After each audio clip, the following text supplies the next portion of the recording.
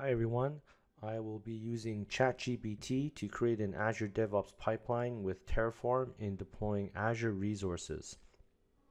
So the objective of this demo is to exclusively use ChatGPT to create this pipeline from scratch. And I'm assuming that I have little to no knowledge in creating a pipeline and relying solely on ChatGPT. At the end, I'll recap kind of what worked well and didn't work so well. So here I have my initial query. As an Azure engineer, how do I create an Azure DevOps pipeline to deploy Azure Functions app using Terraform? So here we get some high-level steps, which I find I'm pretty satisfied with. Create a project, set up the Terraform code, service connection, the extension, and creating the pipeline. So let's create a new project, give it a name.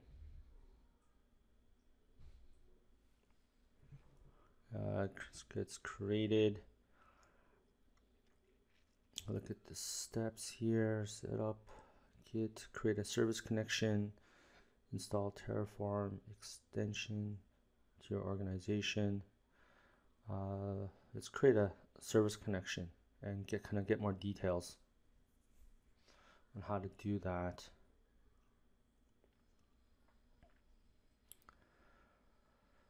So go to project settings, service connection, select Azure Resource Manager, project settings, service connections, create service connection, and Azure Resource Manager. Now the steps don't align to what's in the UI,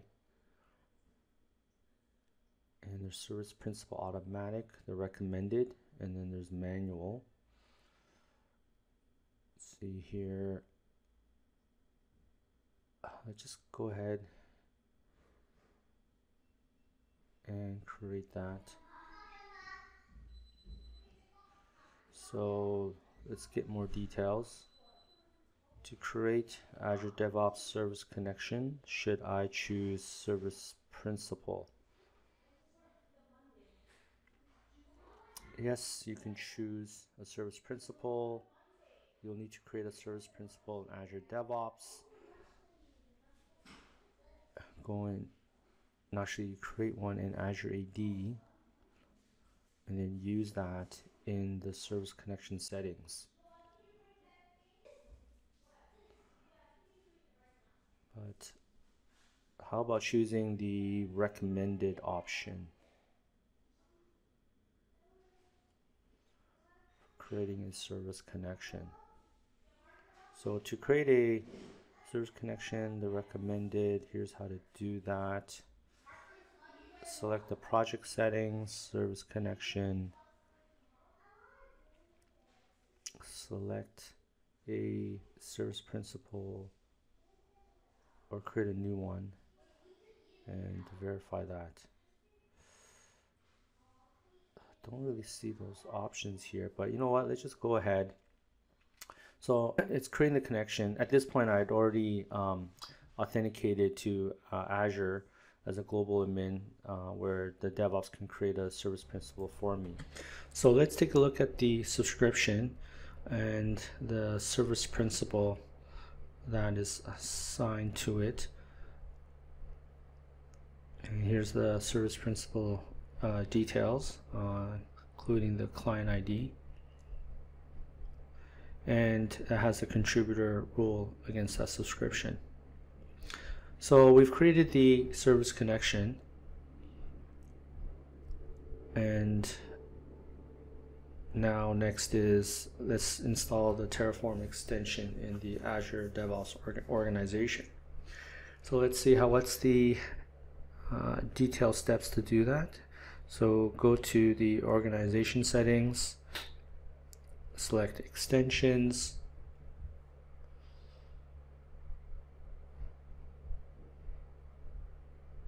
and there I have already installed it previously. And And now next, let's create a pipeline.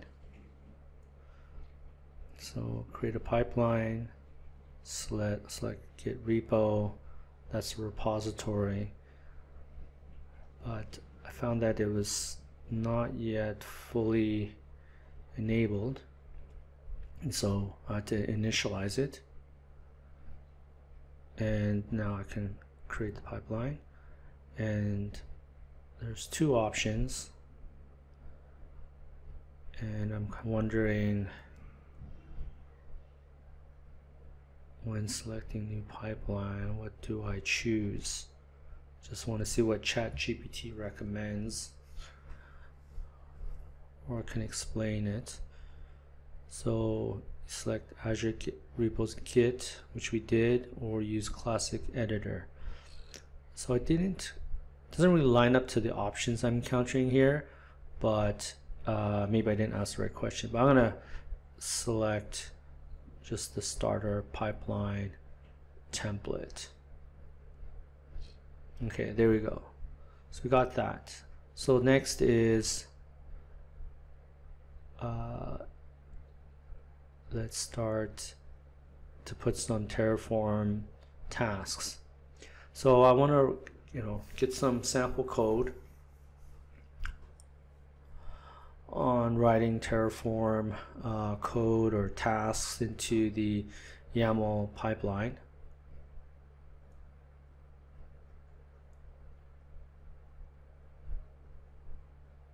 Okay, nice.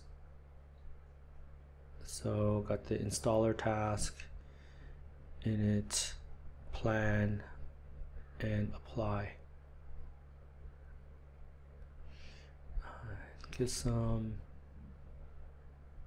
explain kind of what each line of code does, which is really neat.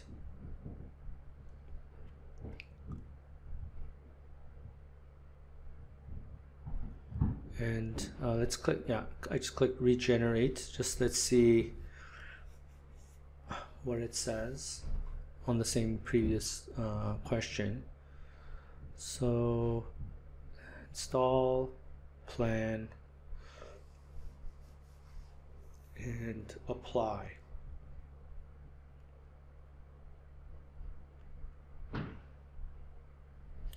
Okay, I think this time around it skipped down on the init, but you know what, I'm gonna believe this recommendation and just kind of follow through and see what happens. So I paste that in there, just save it. Now I gotta put in the Terraform code to deploy the Azure resource, which is a storage account, app service plan, and function app. So I just had some prepared kind of on the side and just pasting it in so that the pipeline Terraform task can work with these files. So here I ran the pipeline and I counted an error, no configuration files. So let's ask ChatGPT about this error that occurred in the Terraform plan task. So the Terraform couldn't locate the files in the working directory, and here's the example kind of YAML to go with that, which looks to me is pretty correct to what I have. And let me look at more examples. So let me ask again, example of a Terraform step in YAML to see if there's anything different. So it's still Terraform working directory, but at this point I do know what the correct parameters are, and I'm kind of asking again if there's any alternatives just so that I can kind of fish out the appropriate parameter that I'm looking for. So yeah, so the right parameter that I have in this situation is just simply working directory, not Terraform working directory. So I've updated that. Commit that. Okay, next, let's look at the Terraform init, which I'm missing, and trying to find example of that. So yeah, before I had an initialization required, so I need to enter the Terraform init step. So I'm pasting that. That came from ChatGPT. Rerun the pipeline. So input required backend service ARM. So let's ask Terraform to provide more details with that. Paste the error message. The error input required when running Terraform init needs a Azure Blob storage account as a remote backend. So to resolve this error, you need to specify a backend in the pipeline YAML. We see more parameters regarding the backend service, which I was missing. So let's go ahead and create that storage account. So first, creating a resource group.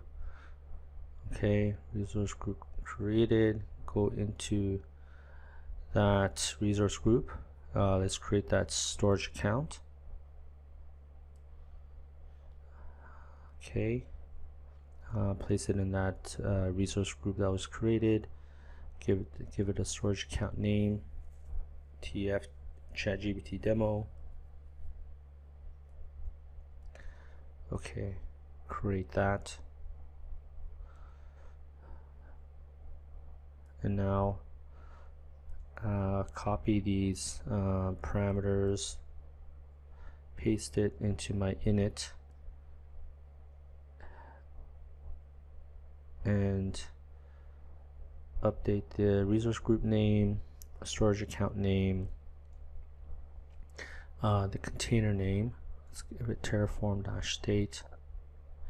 So going back to the storage account, I need to create that container.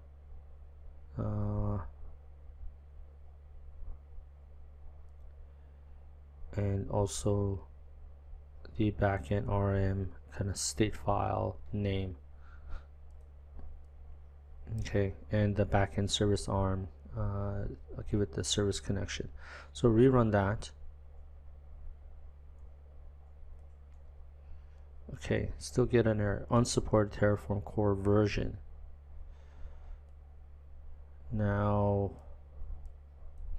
does not support version 0.15.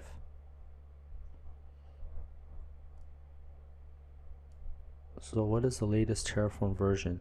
So the training data ChatGPT cut off in 2021. So yeah, there's a kind of a version gap, but I already know the solution to this latest. So this is a gap in ChatGPT's data. So then I just put in the latest. There. Okay, rerun it. Okay, so invalid backend configuration argument.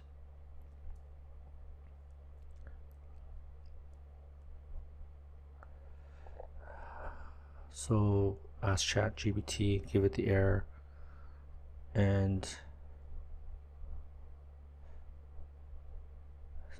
it's providing some common causes.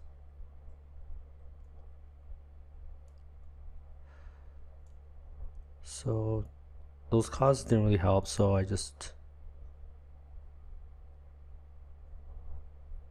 here added the provider Azure RM. Okay. Is there anything wrong? So I actually paste the code and can have them review it. So the task is defined as Terraform task view1 That's 0. And yeah, it describes each line of code.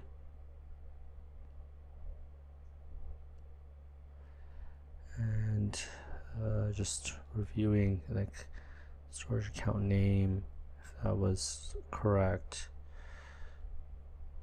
But I think those parameter values are fine.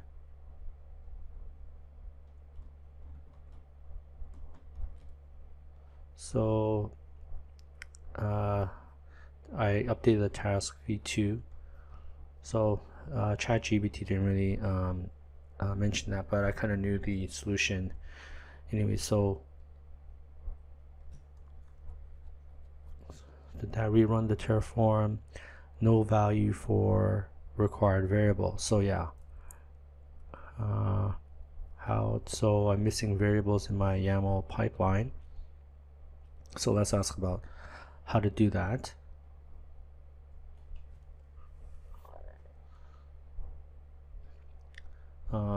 Because my TF code had some variables, so need to establish the variables in the YAML pipeline. So anyways, have them already planned out on the side, so pasted the variables, but I also have to update the command option field for plan and apply and pass in the variable values. So right there and right there, commit.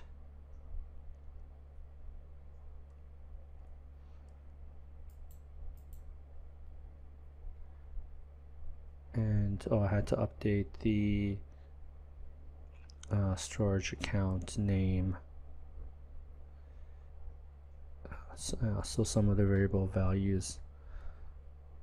Okay, rerun that. Okay, initialize is good. Terraform plan.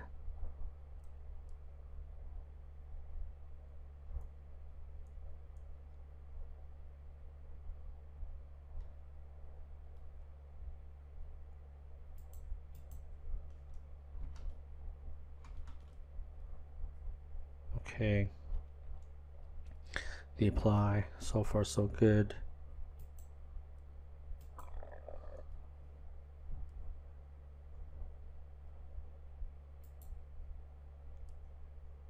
And then all right, it went through. Let's refresh that, the resources in the resource group, create the Azure function, click into it, see that, and now we've ran the application.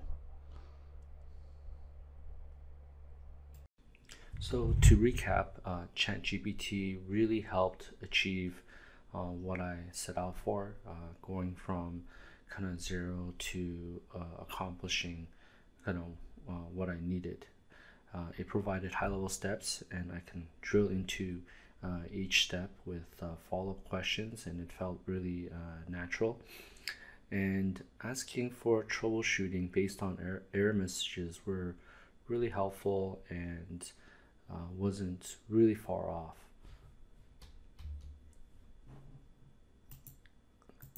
However, there were some challenges where provided code samples and instructions from similar questions or questions kind of relating to one another weren't entirely version compatible with each other. For example, the Terraform version that initially stated like 0.15. So it clearly stated that its data set is up until 2021, but I assume this will improve over time, which can explain where some of that version incompatibility was problematic. But all in all, ChatGPT is really awesome, I have to say. So it's something that I encourage anyone to use as part of their own kind of tool set to accelerate and assist in their productivity. And so well, thanks a lot for watching. So please like and subscribe if this was helpful to you. Thank you.